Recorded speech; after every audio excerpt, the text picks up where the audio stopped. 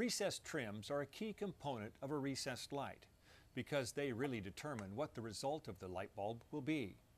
A baffle trim, for example, will make the light exit in a cone-shaped pattern and traps some of the light on the baffles. A smooth mirrored trim will give you a widespread pattern of light and is more efficient as all of the light is reflected outward. Adjustable trims allow you to aim the light in a specific direction. The material used to make the trims is extremely important. Some cheap trims will turn yellow, get brittle, and crack. At the RJ Center, we have trims guaranteed not to turn yellow or get brittle over time. There are important differences in recessed trims, and an RJ Center lighting specialist can help you get the right one for your application.